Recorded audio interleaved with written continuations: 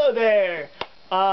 So, today is the 31st of March, which means that tomorrow it starts Can't-Man or WriMo, and I'm super excited because there's like 6 hours left in this day until I have to start writing 25,000 words in a month. So, how am I gonna deal with that? I think that today I'm just gonna do my homework, and then dick around for the next, rest of the day, because there's nothing much I can do at this point. I'm all prepared for tomorrow for the first time ever. That's kind of the first time I've ever been, prepared for camp, until the day of leaving. So, I don't know, I'm super excited, and I just wanted to share why I decided this project. A couple nights ago, like weeks ago, I had gotten the idea for Grenade Bouquet Ballet because I thought of the title, actually, which is kind of weird and backwards, but it came to me, and I developed the idea in my head, and I started writing it down in my Google Docs, and it clicked.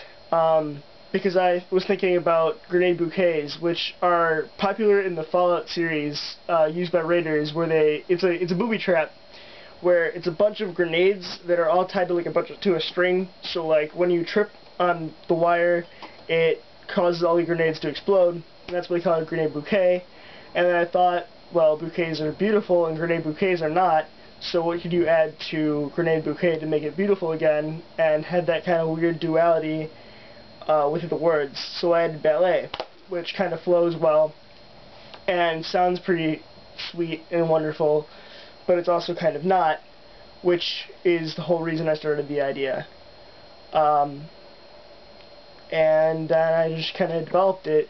I went with my girlfriend to see the American Idiot musical, which was amazing, and that also developed the idea, and there's so many influences and so many acknowledgements I have to write down before this book gets published. I'm just really excited to write it, to be honest. Geez, I don't know.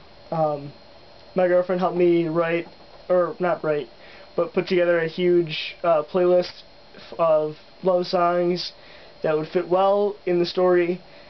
So I have my own little soundtrack for writing. What else? I don't know. I feel like this next month I'm not going to watch many movies or play many video games because I'm going to be busy most of my free time. And that's kind of scary, but it's also kind of awesome.